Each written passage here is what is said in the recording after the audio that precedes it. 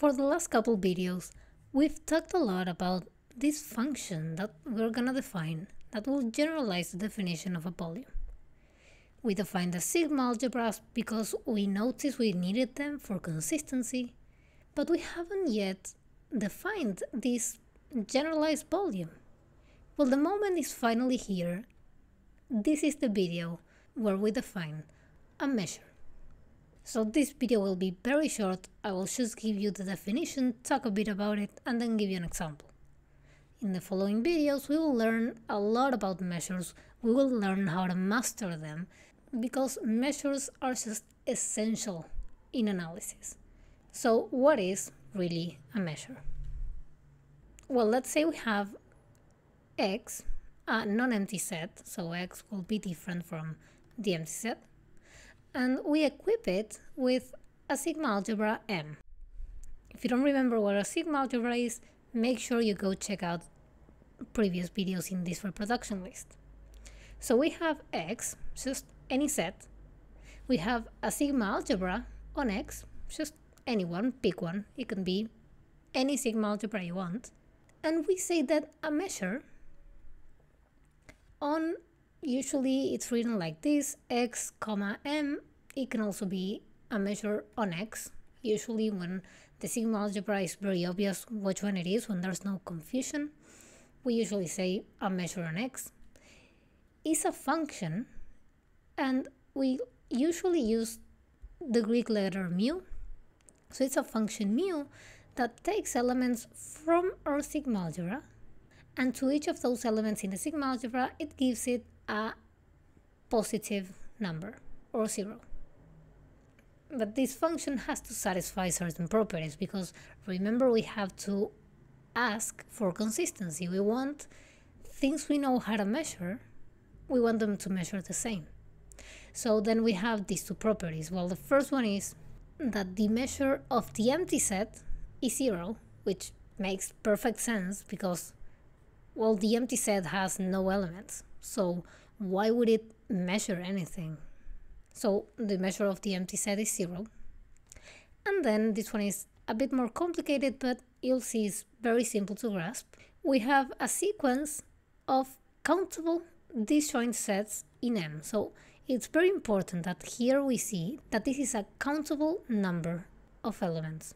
We have a sequence of sets in the sigma algebra, so each of these is of J, is an element in our sigma algebra. Then the measure of the union of those sets is equal to the sum of the measures. And it makes sense when you think about it, because let's say I have a square and I say, okay, well, this square has some measure, mu of square, okay? And then we take it and we start dividing it into pieces. So I will have many pieces. Well, when I gather all the pieces that form the square, I want to recover the full square. I don't want to miss anything out. So then the measure of the square will be equal to the sum of each of those smaller pieces.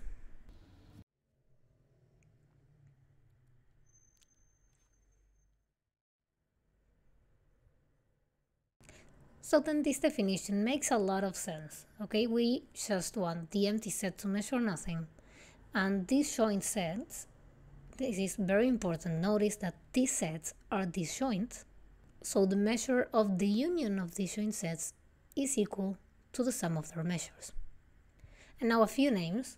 Well, here I said a measure on X comma M. Well, what we say is that Xm is a measurable space, and when we add to this space, to this measurable space, we add the function mu that measures. This is X and its sigma algebra, and the other one is X with the sigma algebra and its measure. So X with the sigma algebra and the measure is called a measure space.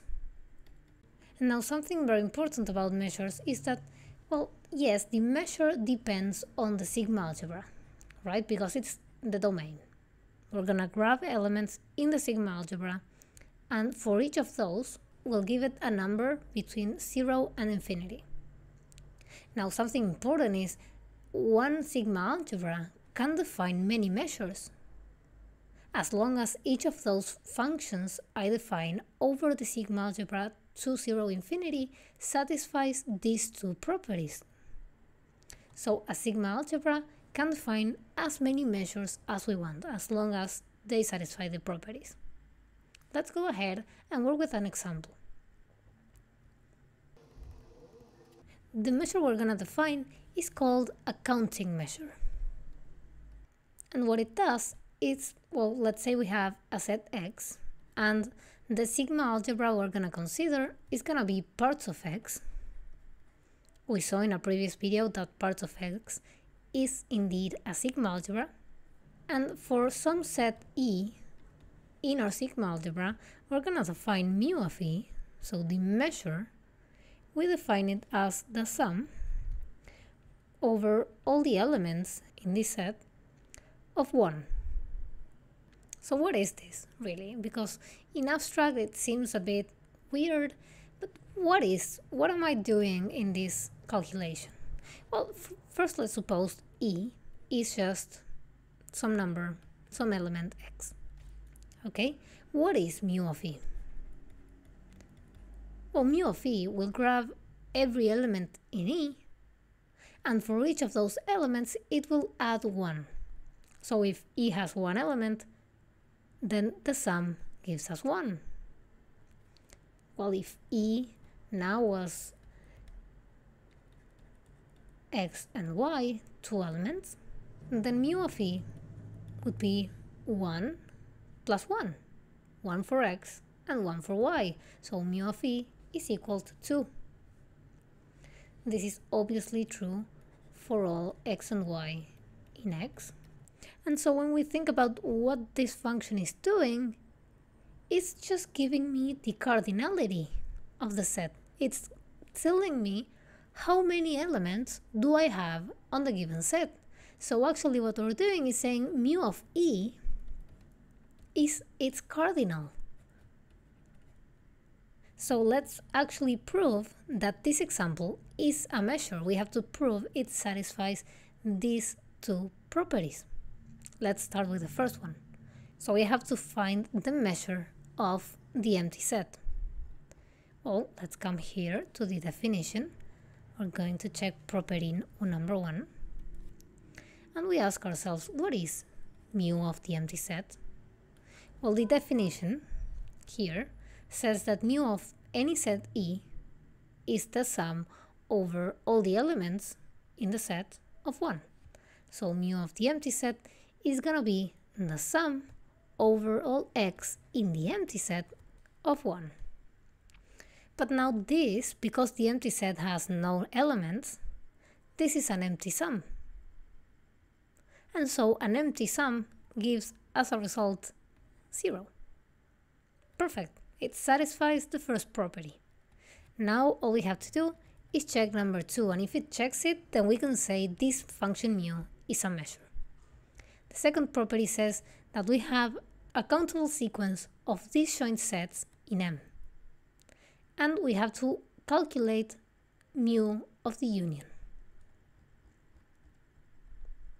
Okay, so we start by saying let a sequence E sub j from j equals 1 to infinity just be a sequence in our sigma algebra. And our sigma algebra, if we remember, here it was parts of X. So let's just take a sequence in parts of X disjoint. What is mu of the union? Well, mu of the union is, well, we have to come here and say for every X in the union, so for the sum over all the numbers X, all the elements X in the union from j equals 1, this is j, to infinity of E sub j, of 1. But this sum is the same as saying the sum from j equals 1 to infinity, because of the union, of the sum over all the elements x in each of the e sub j's of 1. But now when we look at this particular sum, we have the sum over all the elements in some set e sub j of 1. And that is the definition of mu just by saying e sub j instead of e. Then this is, we have this sum outside from j equals 1 to infinity, and this we said it was mu of e sub j. Okay, this pink part right here, the rectangle, is just the measure of the e sub j set in our sequence. So then that's it. Well, if we go up and check the second property, it was that mu of the union is the sum of the mu's. So then that's exactly what we have here. Mu of the union, the measure of the union, is equal to the sum of the measures. And so we can finally say our function mu satisfies both properties, then mu is a measure. So in the following videos, we're gonna work with some more examples so you can finally get used to working with this definition of a measure. Because it's very abstract, it's very complicated, and it's important that we fully understand it, because we're gonna be using it a lot, especially in the measure theory reproduction list.